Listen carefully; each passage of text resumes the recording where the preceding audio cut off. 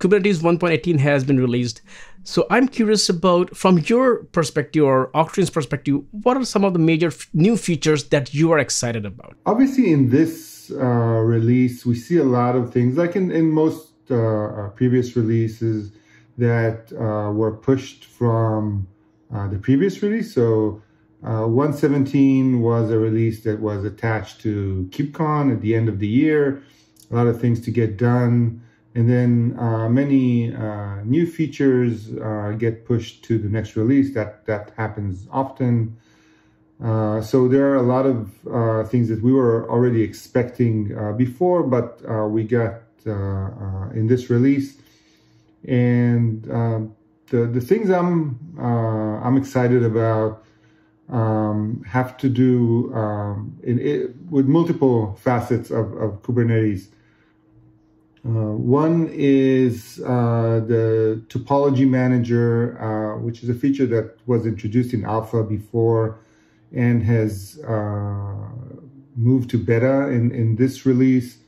Topology Manager is a really interesting use case, the high performance, low latency use case coming to Kubernetes, being able to associate placement of workloads, not just on a CPU, certain CPU or a certain device, but actually combining placement of workloads into CPU and devices to get the best latency for those high performance workloads, financial applications, machine learning, things that require very, very low latencies.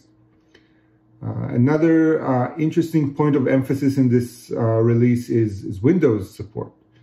So running Kubernetes on Windows nodes has been evolving over the last year. And in this release, we see major improvements in the support of both the runtime, containerd in the case of Windows, and storage. So the CSI proxy that allows unprivileged workloads and unvetted workloads from accessing or performing storage operations on Windows hosts. So a lot of smaller Windows related features that are either in alpha or beta in this release.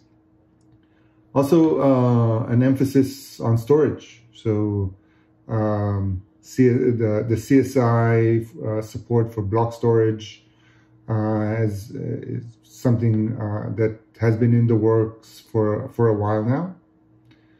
And obviously in our area, the security field, so we've seen many of the features that Kubernetes supports, like service account tokens and signature or certificate signing being used outside of the cluster.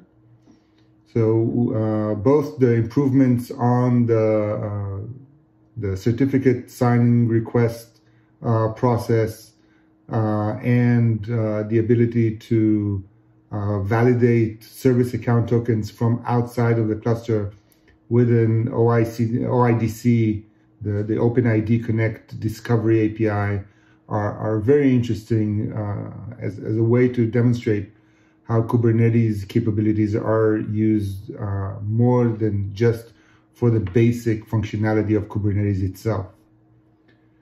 And the last one is the debug functionality. So kubectl debug is a new command that takes advantage of ephemeral containers in order to make debugging more user-friendly in Kubernetes.